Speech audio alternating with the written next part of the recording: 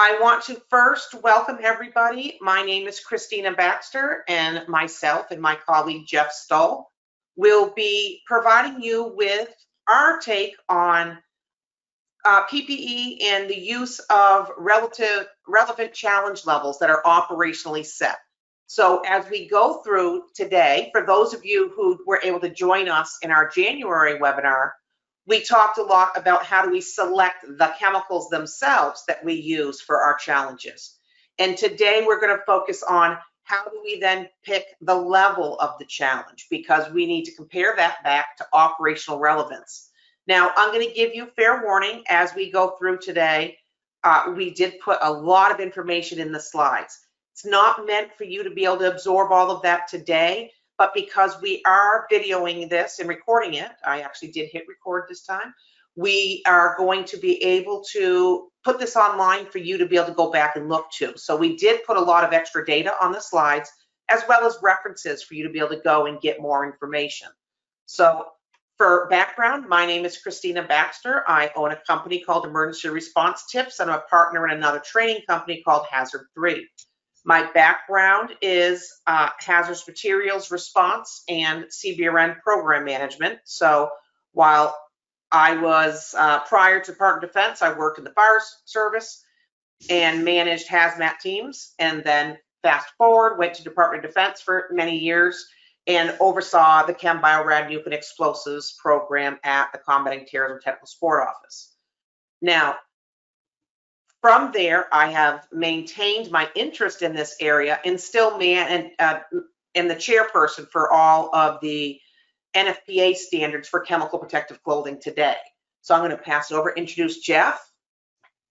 Thank you. Welcome, everybody. It's great to have you part of our webinar today. So my background is, first of all, Jeffrey Stull with International Personal Protection. That's a company I formed back in 1993 to provide research support and testing support to a variety of different types of clients. Before that, I started out in the U.S. Coast Guard. I was involved with their Office of Research and Development, specifically to support the development of personal protective equipment for first responders. Coast Guard having an early role in the 1980s and late 70s for oil spill and marine chemical response. Since that time, I went to Texas Research Institute, where that organization conducted a variety of different projects for both government and commercial clients related to various forms of protective clothing. We were at a certification organization at one point, and then, as I indicated, 1993 formed International Personal Protection. And this is a company that provides a variety of services related specifically to PPE, whether it be fire service or industrial or medical. And a lot of the work that I do has to deal with standards. And so one of the roles that I had, like Christina, I've been active in various standards organizations over the years. That includes the National Fire Protection Association for first responder PPE, also ASTM International, which writes standards test methods and does other products for things like healthcare, PPE, and other related products. And for a time, I was involved very heavily with the International Standards Organization for PPE standards on the behalf of the United States. So very glad to have you all present today, and we hope you can get a lot out of today's presentation. Thanks, Jeff.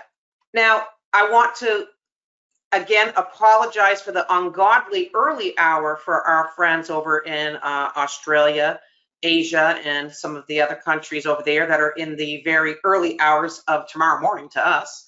And then also to our European friends, I know Rebecca and all, you are up quite late to be able to listen in.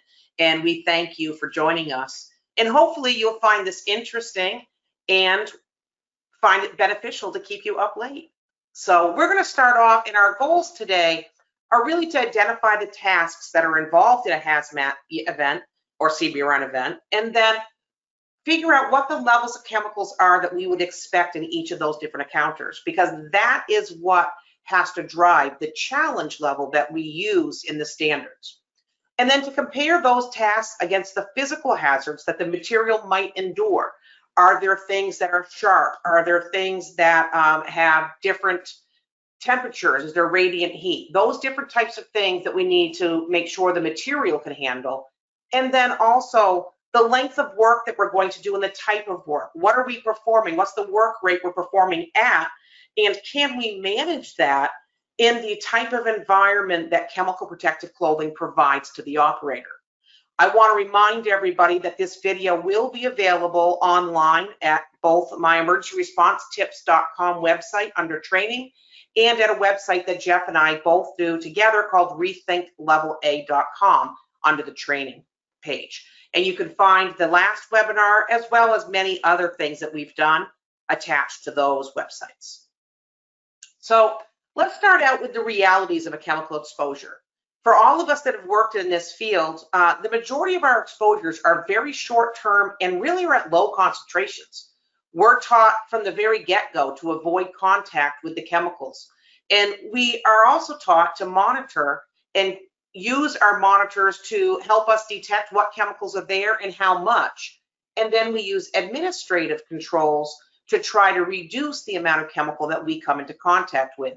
In reality, PPE is our last administrative control that we resort to, and it needs to be protective for what we need.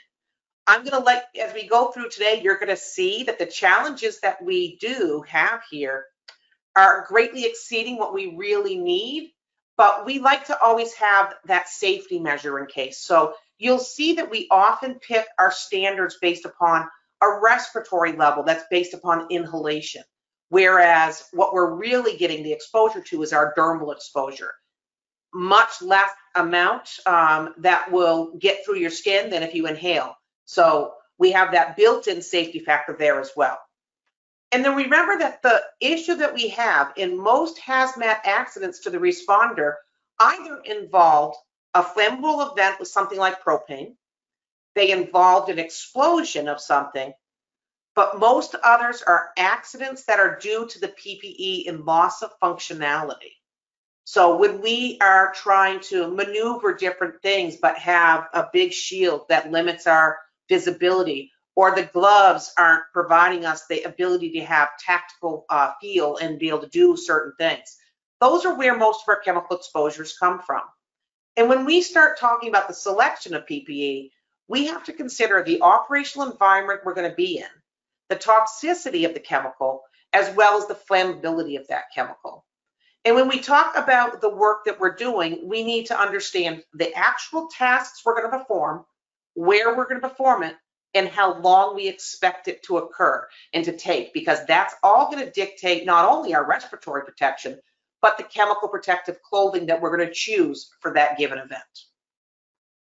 So when we start thinking about the realities of exposure, we have a series of questions that we have to ask ourselves. So the first is the chemical identity and concentration. Is the chemical an inhalation hazard, a dermal hazard, or a flammability hazard? Or is it all of the above? And in different cases, you may have something, like ammonia, which is definitely an inhalation hazard. It becomes a dermal hazard when you're up in the thousands of parts per million, but it becomes a flammable hazard when you're in the tens of thousands of parts per millions. So based upon where you are in that chemical concentration realm, you have different threats that you have to deal with. You always have the inhalation, but as you go up, you start to get dermal threats and you start to get flammability threats. And unfortunately for us, we need to consider all of those.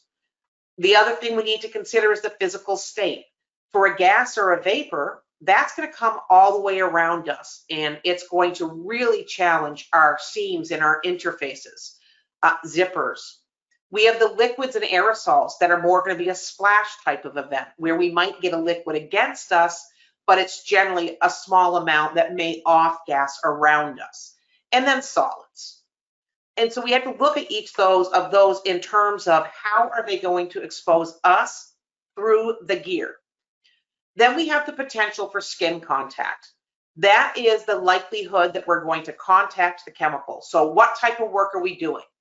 If we're doing detection and monitoring, chances are good that we're not going to come into close contact with any high concentrations because we're using our detection and monitoring to keep us out of there. Our recon mission, we generally go downrange using information from the detection and monitoring to help us figure out what the scene is. Investigation is generally longer term and into the event where we've already mitigated some of the threat.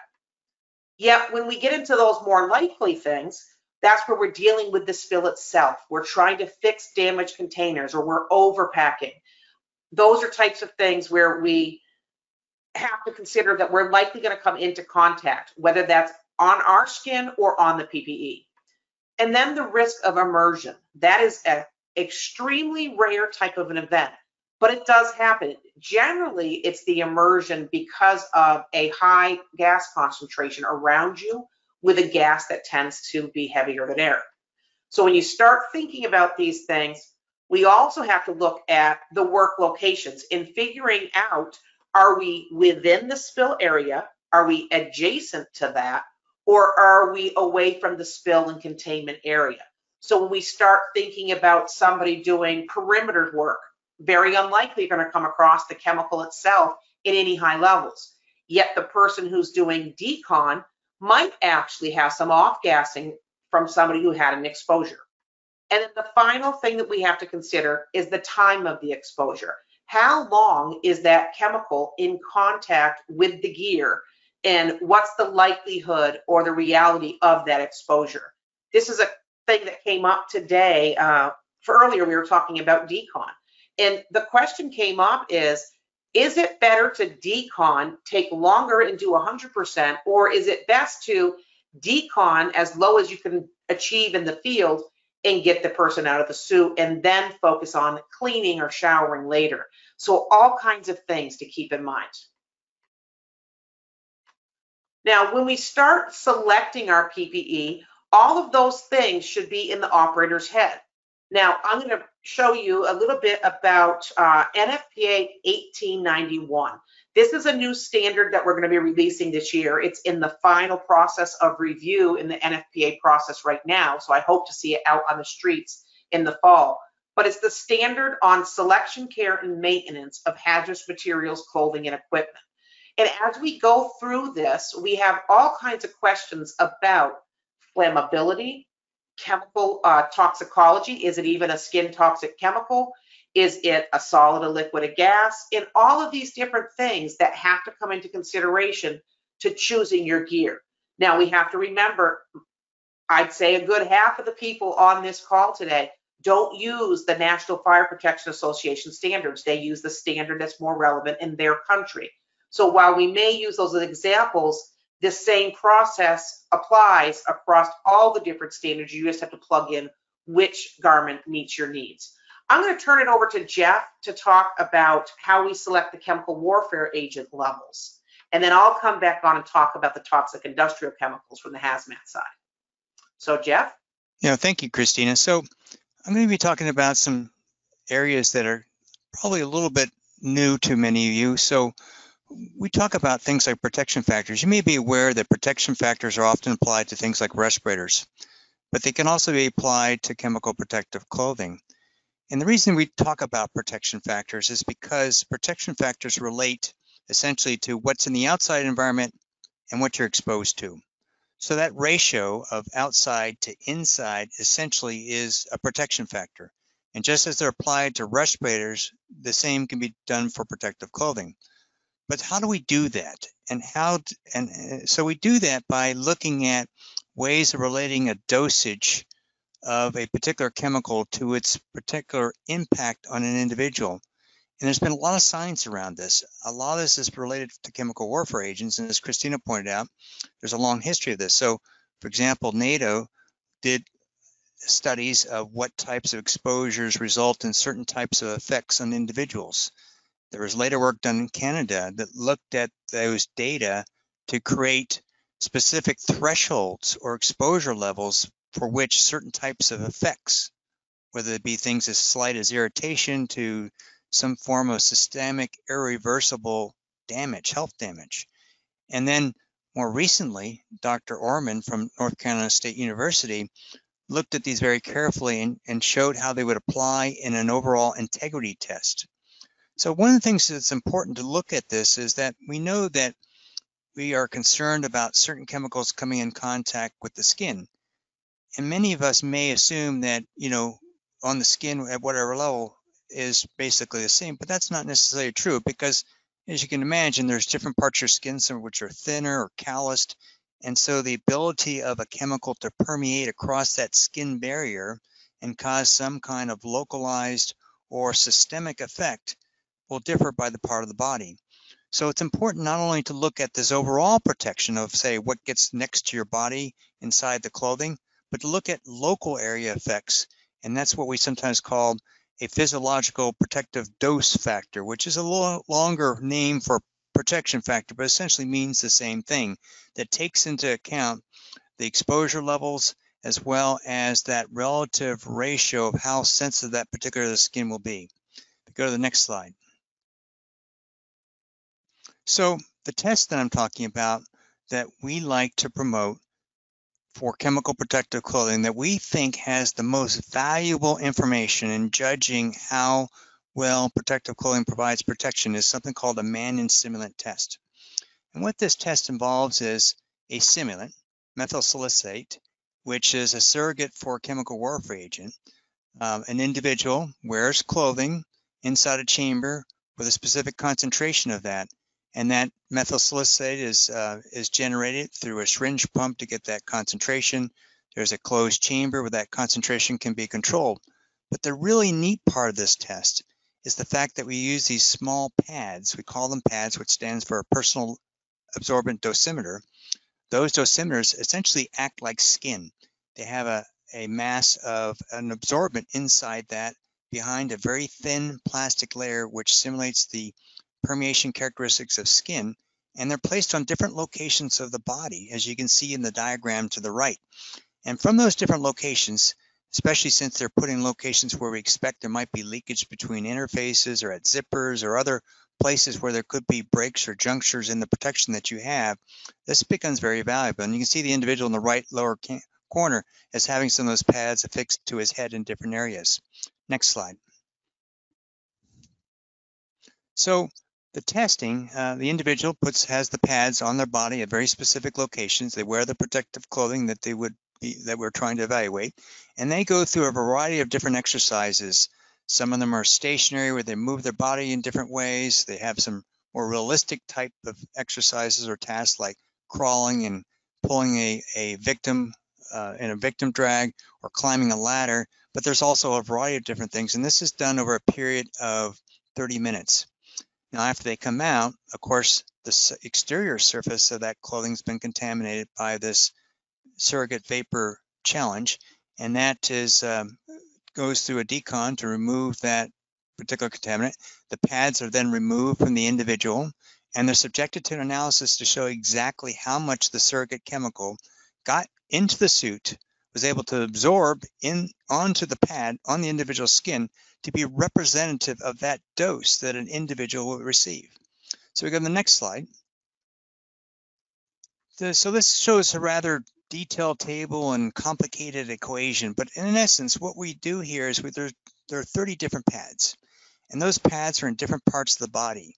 And because remember that different skin types along different parts of the body have different absorption rates, we look at those in groupings in those different areas. But we also recognize that as we have different pads in different areas, they represent an overall surface area of exposed skin. And so there's a formula that we use to take that information from all this analysis, so that takes into account weighing how sensitive the skin is for absorbing the chemical, in conjunction with the surface area that's represented by the group of pads that go into that particular body area, and then look at this concentration related to its severe effects. In this case, we use a nerve agent, VX, to come up with this justification for averaging and coming up with an overall systemic protection factor. And this is helpful because we have an overall protection factor and then the local protection factor that I described earlier. Next slide. So we look at applying these test results for different types of ensembles. And in the United States, in North America, we use the NFPA standards. We have different classes of ensembles that are based on their level of protection and the types of concentrations of chemicals that might be expected. Some of those ensembles are associated with very low respiratory protection, whether it be low risk, and can allow for a air purifying respirator, an APR, whereas other ensembles are at higher levels of risk where there's potential for IDLH environments, or for that matter, just environments that are considered dangerous, requiring higher forms of respiratory protection, use a self-contained breathing apparatus. And so I show 4 different levels here, levels 1, 2, and 3 from NFPA 1994, as well as NFPA 1991, which is a total encapsulating suit, which obviously uses a self-contained breathing apparatus. And so we use, in line with this, apply the scientific-based information for looking at the risks associated with it. So you see these designations, EC10, ECT10, and ECT01. Those are concentrations related to threshold effects. So obviously we want to be the most stringent at the highest risk levels. And those concentrations are used to judge what type of integrity results using this evaluation should be applied to these different types of ensembles. So we go to the next slide. This shows a table of how we have local protection factors. And you can see again the ensembles for which the highest exposure threats would be considered, self-contained breathing apparatus, fully encapsulating suit, down to a level where there would be almost negligible levels of gaseous or vapor-based exposure. And we have different exposure dosages based on that, and the basis of how we came up with these particular numbers, which include the exposure threats and the toxic aspect of that relative to the threat level. To put it in short, is we have a very scientifically based way for judging this, and this has gone through extensive peer review. The U.S. military uses this approach for defining its exposure levels, but within the NFPA, we've done our own analysis that's even more stringent in terms of rigorous, in terms of being protective of the individual first responders. We're going to go to the next slide, please. So again, just to show the relevance of this, there are different aspects of this test that are related to both a nerve agent, which can be both a volatile or skin absorbing product for inhalation, as well as dermal toxicity, as well as skin blister agents. But first, let me address the nerve agents, what we call the G-series agents. And you can see that there's a range of concentrations that are included in this study, and whereas we use sarin as the more hazardous of this range of products to come up with the levels that we apply for creating the integrity requirements for standards. Now again, there's a lot of math and there's a lot of abbreviations and other aspects, but the key thing to point out here is that the levels that we select result in negligible decrement in military performance. In other words, there would not be an expected effect for any of the chemicals at the levels that that have been chosen for these types of hazards for these lengths of time of wearing. Next slide. So we have created overall requirements as well for the system level, and those are based on very similar characterizations where we apply for sarin, and as well as looking at bringing in the skin blister agents such as mustard. And we have those same types of threshold values, but you can see again this hierarchy of performance. So again, there's a great deal of science, validated science, that work that's been done to demonstrate the safety of these levels and to relate these back to operational performance, and as well as the overall toxicity of the product itself. So you can see a dramatic switch from, say, the highest form of protection, NFPA 1991, going down to class 1, going down to class 2, going down to class 3, where there's a relatively large drop-off. But then, of course, we recognize that there's a commensurate expectation of not only the higher threat levels for those more higher performing products, but also the types of respiratory protection that goes involved with that, the expected exposure doses, and the expected ways that the threshold effects would be applied to an individual. So it's important, again, to recognize when we talk about a protective ensemble and its performance, that there needs to be science behind it. And this is probably the best science that's been produced in terms of creating a basis for proposed recommended integrity requirements of a protective ensemble. And the next slide is the last slide that I'll be covering. So one of the things I think that's important from all this is it's easy to get really good protection. Now, I'm not saying that facetiously. I mean, it is easy to come up with, say, a product that's a very good barrier that fully encapsulates an individual that seemingly provides the best possible protection. But as I like to say to everyone in the PPE realm is, just by wearing PPE, you're creating immediate trade-offs. There are things you can't do as well as if you're not wearing the PPE functionally or for a specific mission, whether it's being able to see, touch, and manipulate things, even to walk and move. Those are trade-offs that you have to make. So it's very important that when protection levels are set, that they're set commensurate to the risk, the threat of exposure, and the potential impact of that exposure, which is part of that risk. So as we use these different levels of integrity, we realize for the very high threat levels, we need high protection. But for many functions where those threat levels don't exist, in fact, for the vast majority, as you'll see later in some of the slides that Christina presents, that you're trading off dramatically comfort and functionality of your ensembles. So it's important to get these right because, as Christina said in her opening, that we know that many of the accidents that occur are often done because the people can't do the job that they're trying to do and may be overprotected, which by itself creates hazards. And so I'll turn it over to you, Christina. Thank you. Thanks, Jeff. And so one of the things that I wanted to bring up on this slide as well is when Jeff was talking about that ability to do different work, if you look at this, the numbers along the bottom here, if we want somebody to do a specific task and we put them in our ultra high protection, we expect them to do that task in 30 minutes. If we instead put them down in this level of protection all the way down to the right, they need to do that same exact task in half the time. And so that's how we challenge it when we look at the types of work that you need to do in the length of time that you'll be downrange. You get that increase in comfort and tactility, but you're trading off the levels of protection.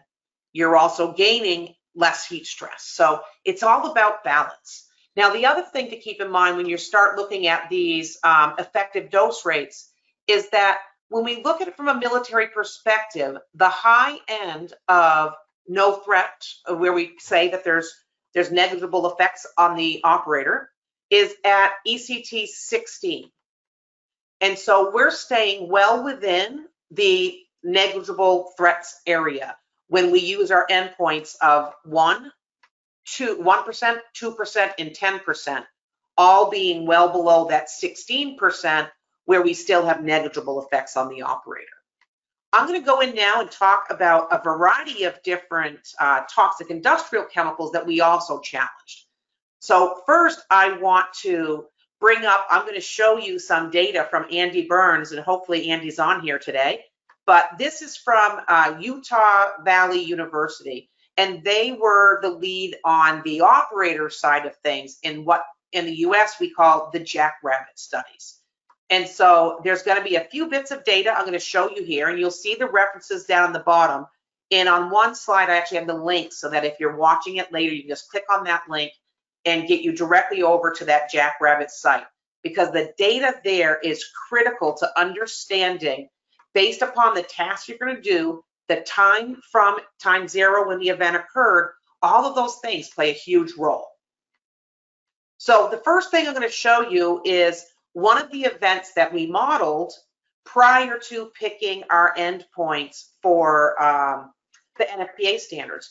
And what works out really nicely here is that Andy's team on the Jackrabbit project ended up doing almost the exact same release in real time. So we have real data to back up our models. So very kind of cool to me. But in this scenario, sorry for those of you down south, but we picked Atlanta, Georgia.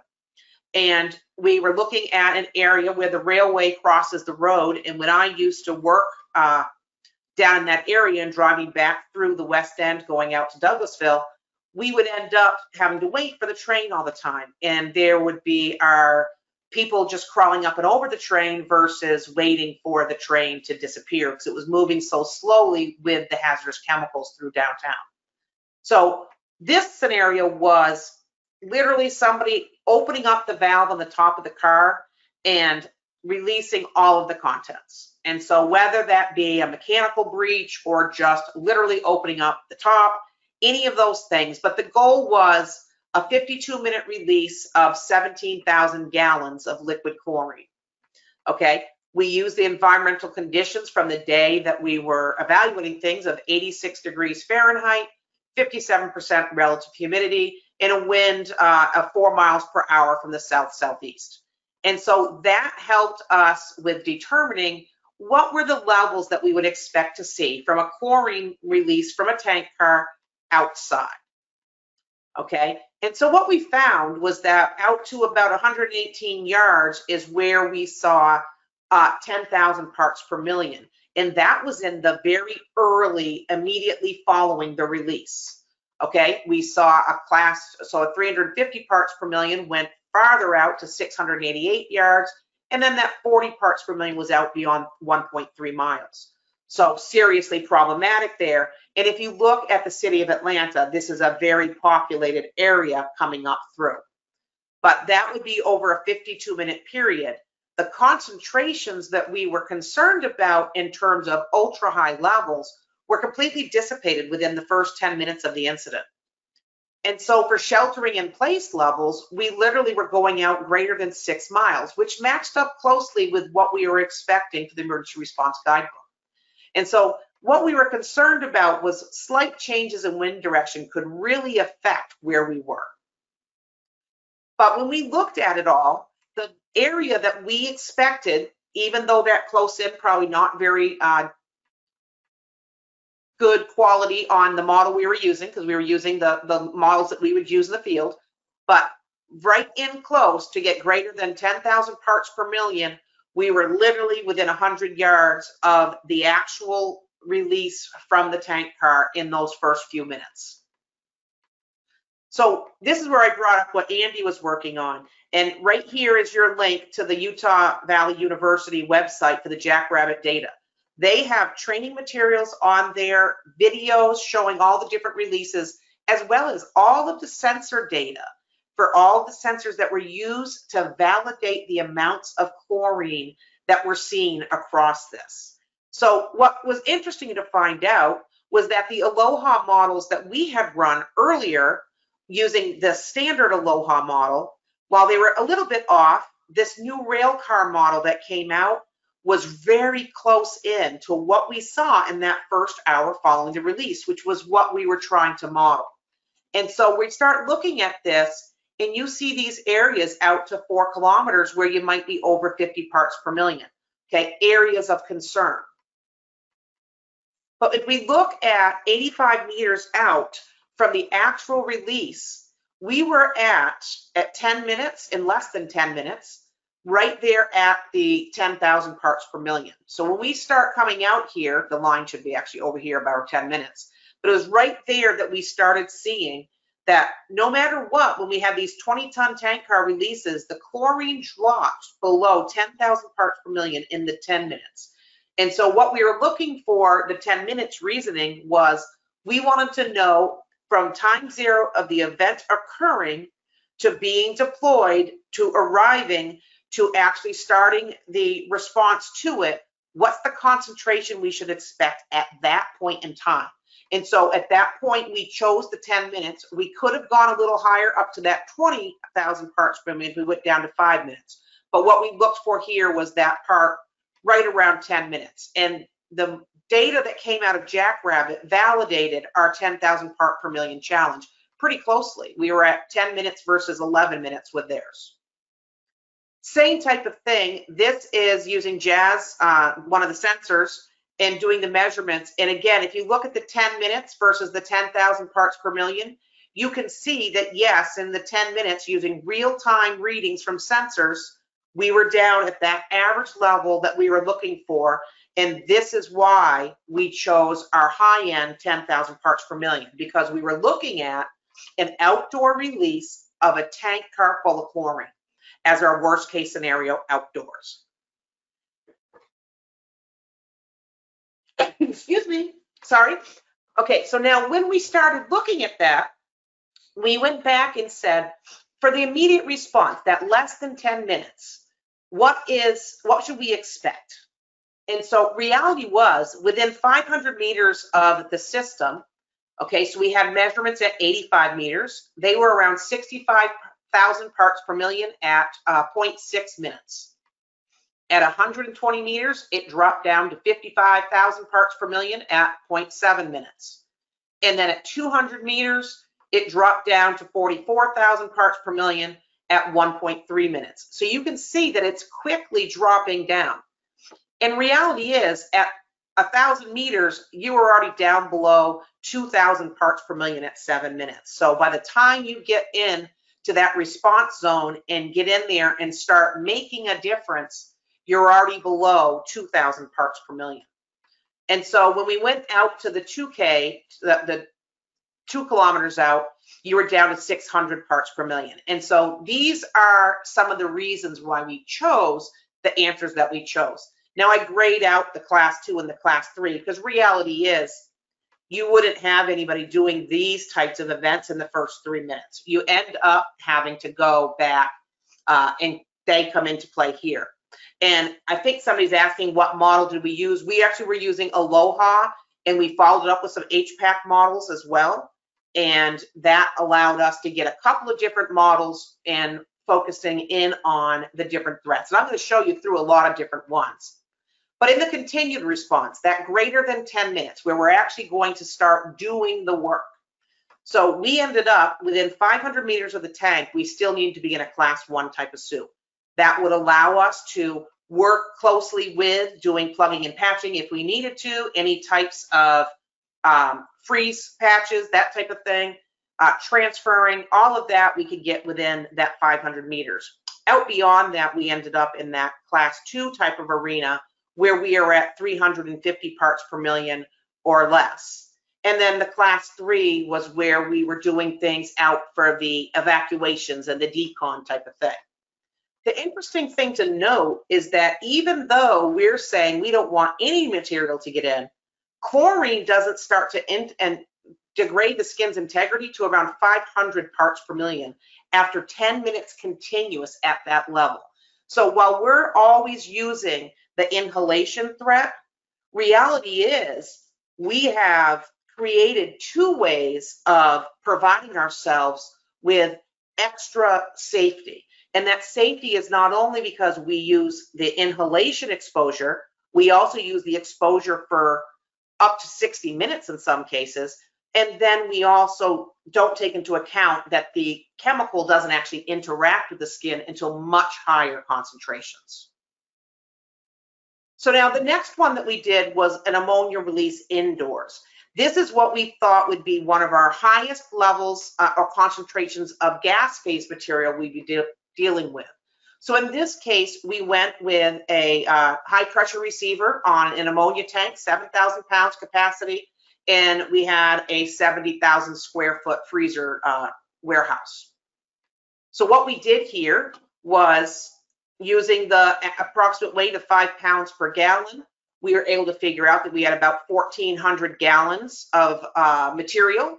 The enclosed room, we had the 40 feet height, and then we had a 70,000 square feet, and that gave us a 2.8 million cubic feet in the space, which resulted in a gas concentration of 62,500 as what we expected our ammonia concentration to kind of equilibrate at without any type of intervention. That's if we have a completely closed space, no ventilation occurring.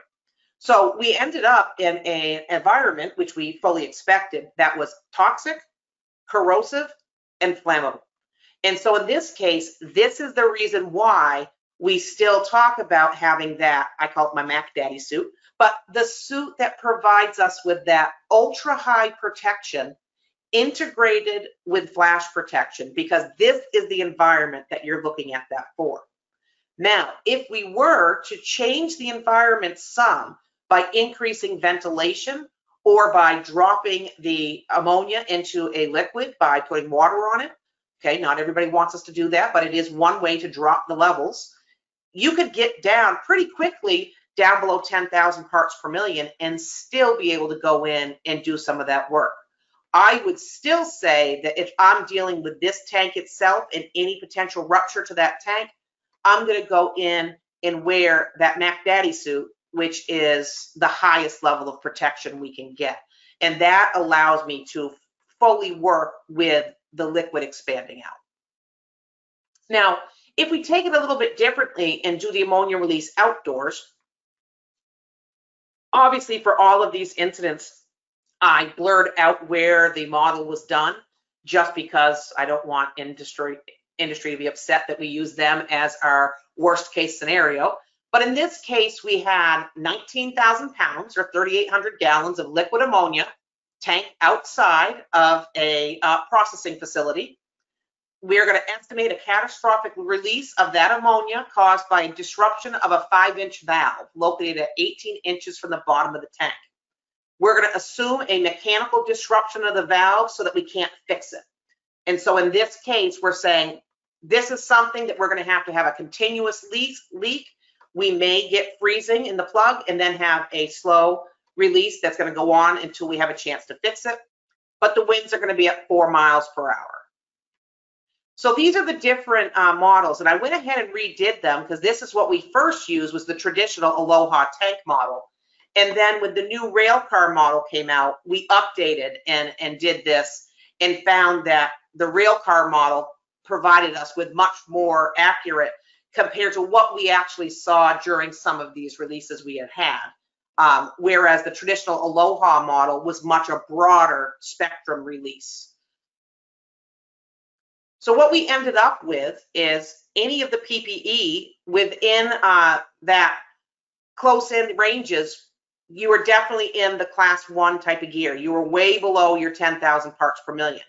To get down below the 350, we actually had a bigger space. Now this space goes away pretty quickly depending upon what type of day or night. So if you have an inversion layer, it'll hold it down longer. But it's really about it holding close to the ground until it warms up and then it moves off and does its thing. So reality is, while these were the initial isolation zones, they ended up being shrunk down pretty quickly because this event occurred during the daytime and we were able to model everything and match it up to what we had for readings. Another one that we went through and did was just looking at a potential hydrogen cyanide attack in a subway, because this is talked about a lot. So in terms of a Mubtaker type incident, so where we had potassium cyanide maybe in a solution and sulfuric acid, and we're mixing those things together. We used the average size of a subway car of 229 cubic meters, and there's just 2 different types that we looked at. But reality is, at this case, we were only getting around 900 parts per million as the maximum concentration. In this case, I would really resort to wearing turnout gear because in my background, we wear turnout gear for many incidents if they are high flammability with no dermal toxicity. Hydrogen cyanide, you have to get many times lethal limits to actually get it to go through your skin. And to put this in perspective, if somebody wanted to actually get a level that exceeded the 10,000 parts per million challenge we gave ourselves, they would have needed to bring 10 kilograms or 22 pounds of the precursor onto that subway. And again, we're looking at making sure we're staying out of that flammability level and going down below that 10% of it, which, so we're looking at 5,600 parts per million we want to be below. We're well below that. I'm going to turn it back over to Jeff for a bit, and then I'll come back on for a few final things. So, Jeff? Sure, thank you, Christina. So Christina's gone through a lot of different scenarios of types of incidents that a first responder could be exposed to. And obviously some of this is based on some assumptions and some various scenarios that have real life basis. But one of the things I think it's important to realize, as we were talking about before, particularly when I was talking about the man in simulant test that's used to look at what level of integrity the clothing should have, what protection factor it should offer, is to include obviously an understanding of how those risks occur with different types of operational functions and why there is a definite need to have different levels of protection. I mean, there's been a lot of teams that have a multitude of different protective outfits depending on the situations they face, but I think it becomes very more important to see how this works. And if you define these in terms of how likely you're to have contact, what type of physical environment you're going to be operating in, and what length of time you may be involved in performing whatever activity that it is, you can see that there are really good reasons to have these different levels of protection based on what you're doing. So if we take a function such as initial reconnoitering with a response scene where there is going to be an extra level of care used by, in most cases, very highly trained first responders. It's not like when I was in the Coast Guard where people would rush into an event. There's obviously a more protracted thinking, trained response. And so your level of contact will be at a certain level where you are going to be avoiding, as Christina pointed out. Your physical environment could be quite varied, but generally you're going to be in there in and out. So your exposure time would be low. And so this kind of defines one type of protection. You can see how a low level of protection like NFPA 1994 class 3 would be well. Whereas in contrast to that, if you have a situation where you know that there's a specific manifestation of exposure that's occurring, there's a leak that requires to be patched, some mitigation activity is required, your likelihood of contact is substantially higher. It could be ultra high. You could be directly exposed to spewing gas to be able to do the function that you're required to do. You have to assume that you need the highest physical protection there. But again, you're going to want to moderate the amount of time, but still there will be a need for very high protection as defined, in our case, NFPA 1994 class 1 or class 2 protection, or NFPA 1991. So there's different aspects, and this can also be related to just the simple handling or transfer of products. So going to another area where you may be doing something that's a little more peripheral to the event, in other words, not directly where the leak or spill or direct substances like damming off or diking or using absorbents or trying to neutralize a chemical in place. Again, there's a likelihood of exposure that is moderate. The physical protection areas are moderate. It's more controlled circumstances. The length of time could be moderate, again, limiting exposure to that which is necessary. And that level can be somewhat lower. When you go through decontamination, obviously an individual is going from the hot zone to the warm zone will have really the contamination they have is what's on them. And that obviously still represents a threat, but that threat is lower, likelihood of contact.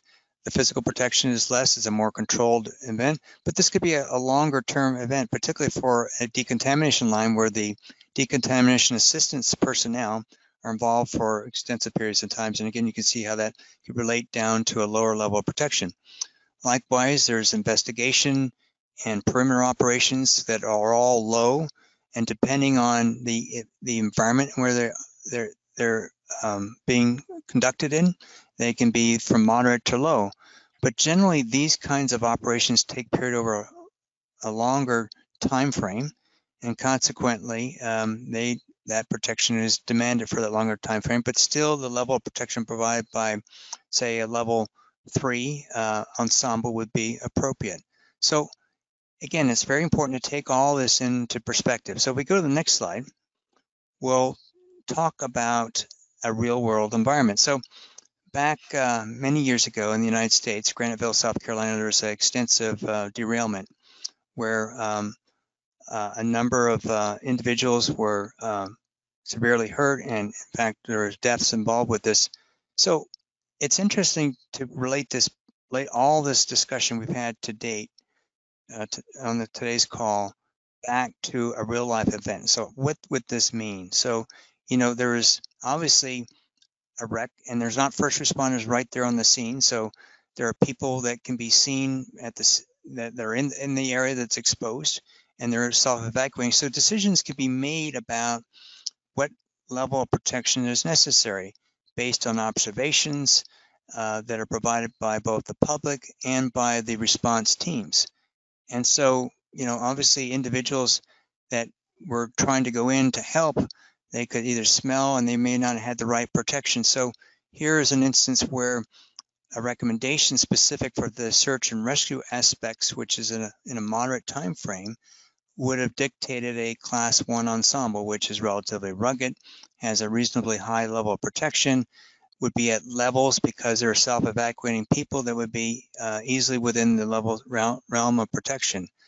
Then, of course, there's the adjacent areas where the potential spread of the chemical occurred, and those could be based on different time dynamics of the release situation itself, and the ability of an individual to understand what specific requirements are needed for going deeper into that area where the leakages occur. So obviously a higher level of protection, it could be warranted. It still could be an NFPA 1994 class 1 ensemble. And then of course, when people go directly up to that event in terms of trying to mitigate and stem the release of the chemical or involved in the transfer of the chemical, certain higher levels could be dictated. So just in this very perspective of looking at an actual event, you can see the different classifications of ensembles, the different threat levels, and to be able to apply the systemic approach to evaluating threat, the conditions, physical environment, the amount of time that would be necessary for involvement in these kinds of situations. So we go to the next slide. So again, further on this, we have the observation that there are people within that zone of release, some peripherally, that are able to evacuate, and how they're handled for decontamination because they were not subjected to high concentrations. They're self-evacuating, and therefore relatively low levels of protection can be assumed, but still protection is needed. And this is certainly an activity that takes place that's away from the specific release zone itself. And the expectation is that those individual responders involved in mass decontamination would be involved in that activity for an extended period of time. And then, of course, you have people that are well outside the warm zone in the cordoned off area, and that there would be individuals creating a perimeter around the event. And as has happened, those individuals would be well enough away from the event where no particular protection would be needed. So this is just a way of relating what Christina went into detail with some very specific scenarios back to an actual event that happened and what types of protective clothing would be recommended in that type of event. So I want to go to another slide because this brings up a key area of concern. You know that there are many individuals that believe that it's essential, of course, to protect the breathing apparatus, because we recognize that the self-contained breathing apparatus that's worn by a first responder is protecting themselves from inhalation of whatever toxic contaminants exist. And typically, almost exclusively, some very few exceptions, that inhalation of toxic chemicals is by far a more fatal route of entry as compared to dermal absorption, where higher levels of concentrations in chemicals in vapor can be sustained. So as a chemical engineer, I can tell you that chemicals take the path of least resistance when they're in the environment. And that's obviously very true for first responders and the protective clothing that they wear. So the question comes up, how well does self-contained breathing apparatus work? So in the United States, fortunately, we had a very systematic, comprehensive research program that looked at how protective SCBA were. We looked at different classes of chemicals. whether they were normally gases, whether they're vapor liquids that would have high vapor pressure and evolve vapors at high concentrations, and whether they were relatively non-volatile chemicals so that they may be more persistent, and examined how breathing apparatus functioning as they would be used, in other words, going through a breathing cycle with the exhalation, inhalation aspects, and doing the same exposures that these are commensurate with the ensemble, and found that the SCBA that were rated for CBRN, as well as powered air purifying respirators for an air purifying device using filters, also rated for CBRN, did quite well. And this was reassuring, because we knew that these devices are already tested against military agents like sarin and mustard to get their CBRN designation. But the fact is that they hadn't been tested for many industrial chemicals, whether it be ammonia or chlorine or toluene or other chemicals that are equally likely for, or more likely rather, for first responders to encounter. So this testing demonstratively showed that these breathing apparatus function to provide the level of continued protection for that individual's respiratory protection. And I think that was a very, very important conclusion, because a lot of assumptions are generally made about this, but here is test data, in fact, to demonstrate that it in fact does provide that protection. So Christine, I'll turn it back to you. Okay, thanks, Jeff. So what we were talking about here was focusing in on designing for responders by responders. So when we redid these standards, we went out and worked with the operational community, did a lot of surveys with everybody, but actually brought in different responders onto the committees to make sure that their voice was heard.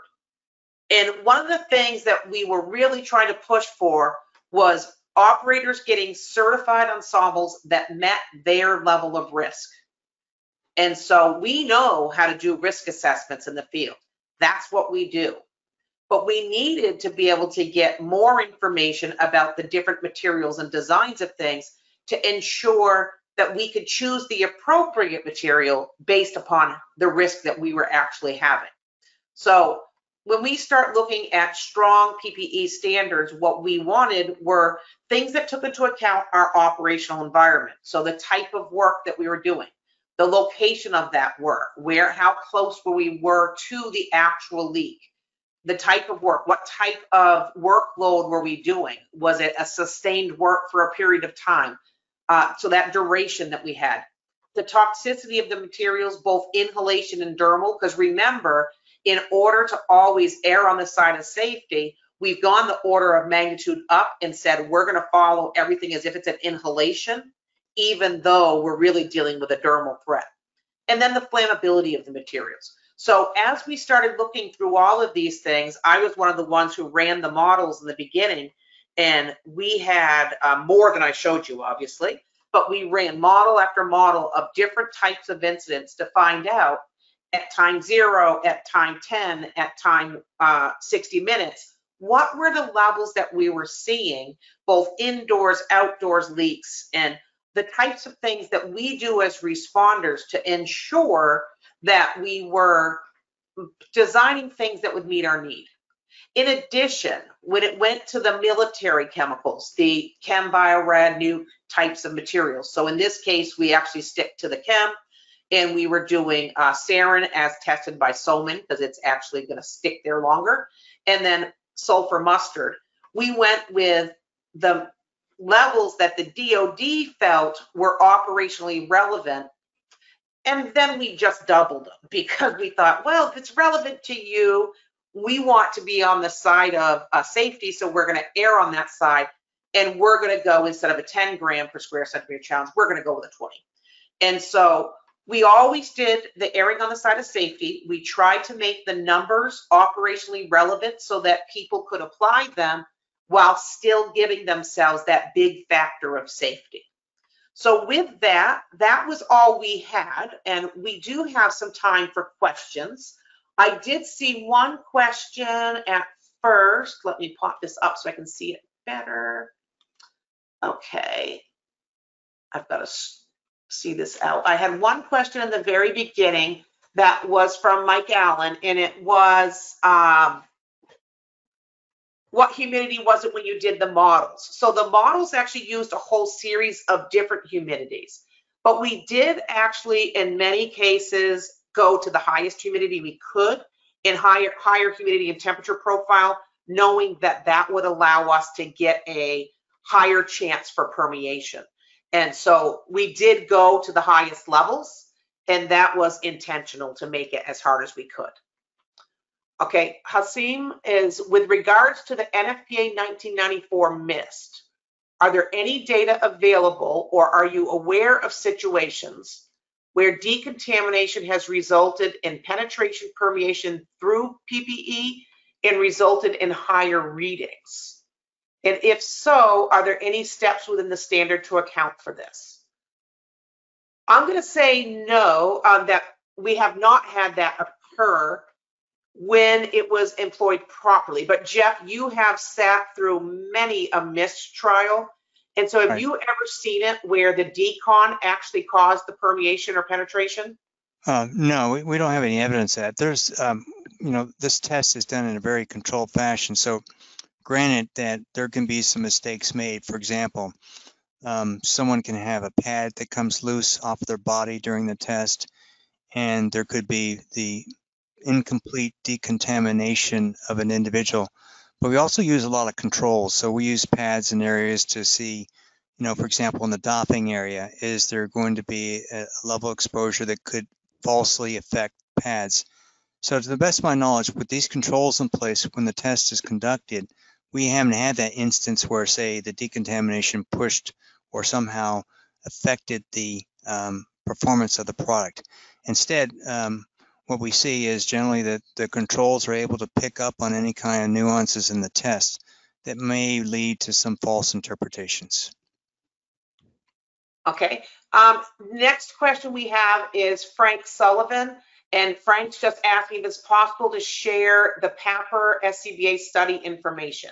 And yes, so that actually has been released now, but could you please email us and we could send it to you? Yes. Is that correct, Jeff? Yeah, that's correct. So that's gone through the Department of Defense's Public Affairs Office. And of course, it's very generic, the information. We're not presenting on specific product types. Those are all been genericized exactly. and blinded essentially. But certainly that's information that's being made, has been made available or will be made available. And then we'll get that out to you. It is I'll warn you that it is a relatively long and complex report. So it's very exciting. And Dave Barry, we're going to send it to you too, if you haven't already received it. Dave has the next question is the slide concerning exposure to the SCBA/APR, so the same slide, what were the test chemicals in group A, B, and C? Okay, I'm going off the top of my memory here. So we had, there's ammonia and chlorine were the two out of group A. We also had methyl chloride. In group B, we had acrolein, tetrahydrofuran, diethylamine, and ethyl acetate. And then for group C, we had toluene, tetrachloroethylene, and sulfuric acid. That was good. Yeah. Okay. Robert Ferris was, what is the scope of work you've labeled recon and why is this a low level risk of exposure? So that was me. I was labeling recon as from my purview, when we go downrange our first time, we're generally getting a lot of information to send back, more camera, more detection, where we're bringing our detection monitoring equipment in. And so we tend to back out when we get to levels that might be above the level that we're wearing. And so your risk of exposure into actually touching the chemical, unless it's surrounding you, is usually pretty low. Now, some people do recon differently, where they go in with an ultra high level of protection and then come out and then reduce their protection if warranted. I do it the opposite, where we go down with a lower level of protection with appropriate monitoring and protocols in place to say, if we need to, we'll up our protection, but we're going to monitor and make sure that we are going downrange with the appropriate measurements. Michael Fagan also asked, was there any mechanical conditioning done of the suits prior to conducting the permeation testing? And yes, absolutely. In the NFPA standards, when we do any permeation testing, and this is really related to the last talk versus this one, because that's where we really talked about permeation. But yes, the mechanical conditioning is both flexing and abrading. And Jeff, I don't know if you remember the cycles off the top of your head, but yeah, it's about 100. I think it's 100 cycles. There's two different categories within NFPA where it goes from what we would call baseline to a ruggedized level. So the ruggedized level has more abrasion cycles and more flexing cycles to replicate the expected use and the more duress created on the ensemble from the environmental conditions. So it is robust. It is unique. Most test data, as you can imagine, does not include those kind of physical parameters as part of a precondition for how they're reported by industry as a whole. Yeah, and Michael, I don't want to lead you astray. That's what we do for mechanical conditioning of the materials that are evaluated in the NFPA standards, 1994, 1991 for permeation. When you see the tables that come out that are breakthrough tables from manufacturers, they very rarely have any mechanical conditioning. It's usually done on pristine material. So very different situation. And depending upon what standard you're looking at, that may be the case as well.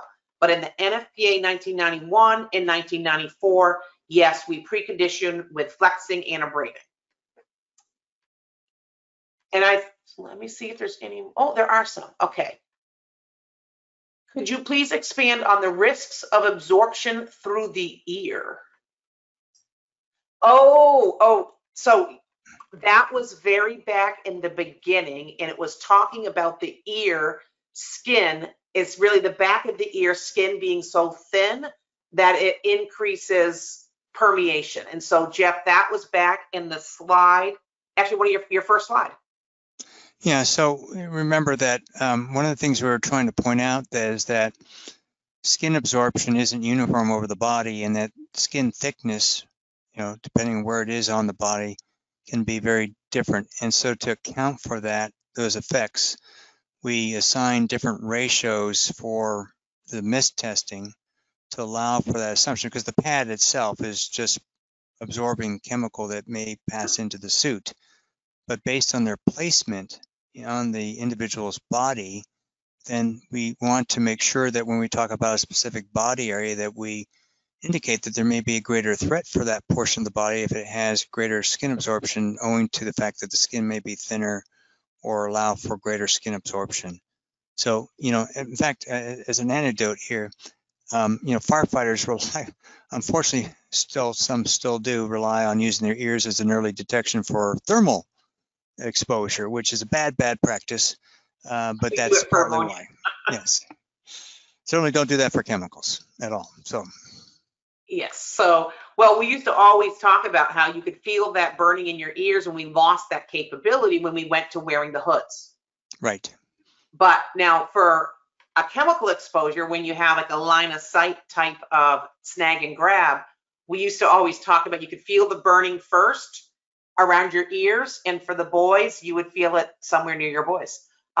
So those things were always our first warnings that the chemical concentration was in the thousands of levels when we didn't have a detector yet, because the boys were our detector. Couple of questions from Dave Berry again on the SCBA APR test. For the SCBA APR test, what was the failure criteria, and was any degradation data observed or collected?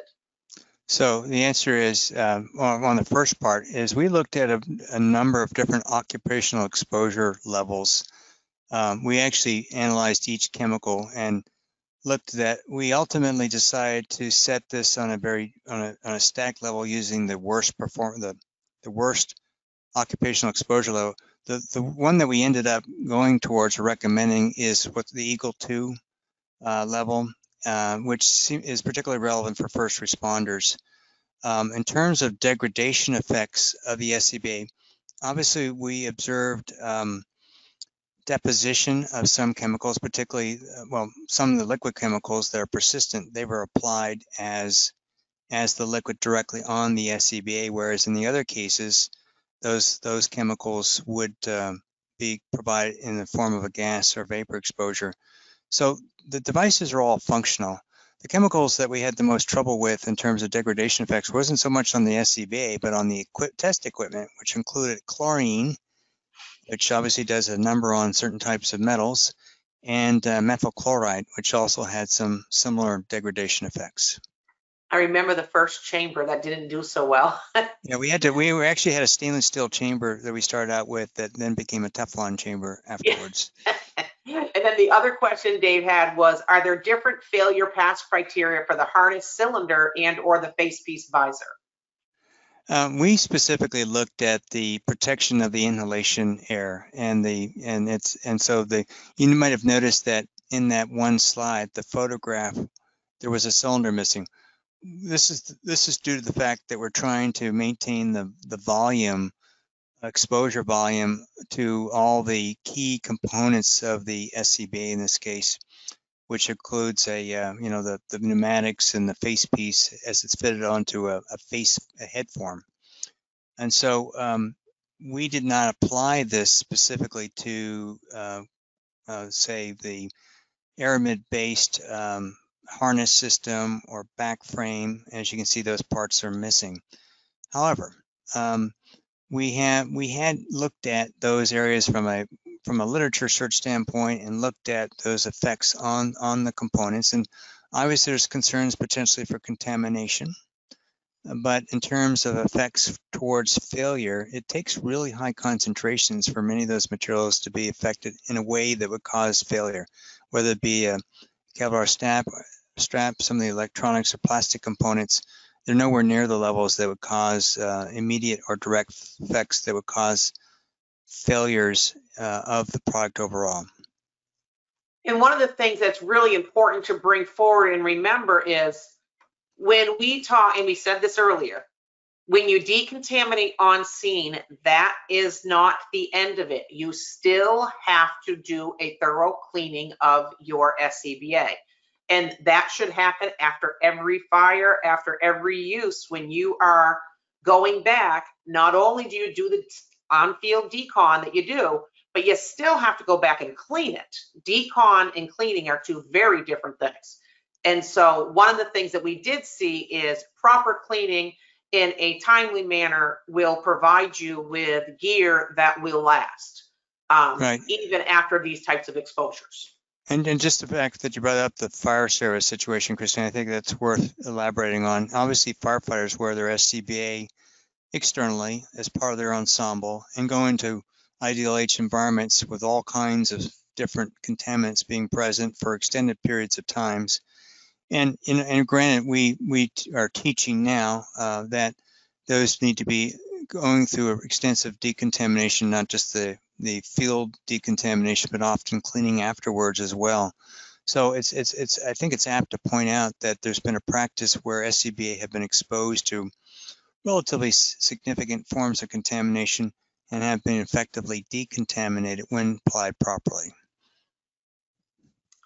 Okay, Jeff, well, that was our last question that had come in. So I'm glad that we were able to answer them online with you guys again this time. If you didn't notice, for those who weren't participating in the first webinar, we did send out a link to the webinar itself if you want to see the first one, but we also followed it up with a white paper that we had written on the topic. We're going to do the same thing with this one, where we'll go into more detail on some of the information. I will try to get this video posted as soon as I can, so within the next day or two, and then I'll follow up with an email to everybody letting you know that it's there, the link to it, so that you can go ahead and look at it further if you want, or share it with colleagues. If you have any questions, please feel free to reach out to Jeff and I.